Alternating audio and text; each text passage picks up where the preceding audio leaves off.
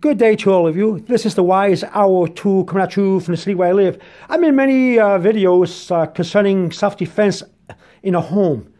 If an intruder comes into your house and tries to attack you, you'll use, for example, a frying pan. How to block and strike with frying pans. Now, I'm going to let you know that you can defend yourself also with the top of pots. They make good shields. And they make good shields and they make good attacking instruments and blocking instruments or tools.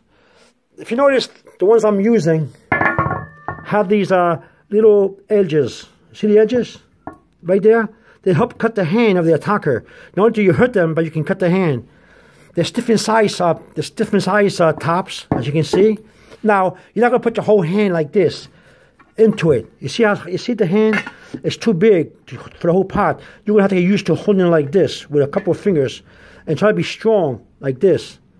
Okay? Now, I use this one here, this milk pot. I use a small one here, and I asked my nephew to help me experiment with the tops to be sure, because I did this many years ago, but I want to be sure that I still have what it takes.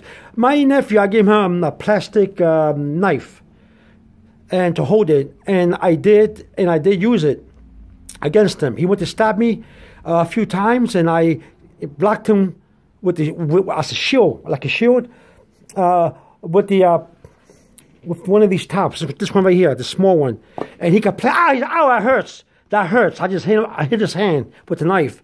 And he said, "You cut my hand. You cut my hand." Not too much though, just a little bit, because the edge. See the edges right here? The edge right there scraped against his hand. You know, I took some skin out, and he was in a lot of pain. But he's okay. He's fine. He's a bodybuilder.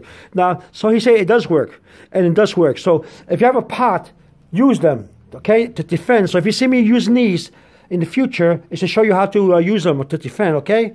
All right, this is Wise Hour 2 coming at you from the city where I live. Over and out.